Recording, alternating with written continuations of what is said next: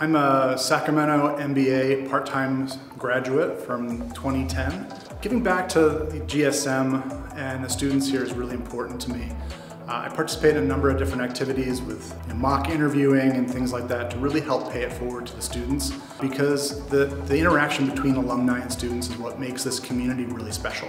The case study that I brought for the students today is actually a hit out of the playbook from Amazon.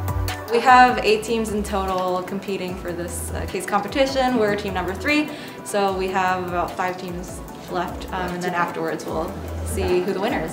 I think it was really important to think of the whole problem in like a 360-degree angle. Yeah, right. Like really just come at it from every single angle, even if the answer might not be super, succinct. We were tasked by Amazon Web Services to identify a problem that's on universities, and what we really focused on was sexual harassment and sexual assault.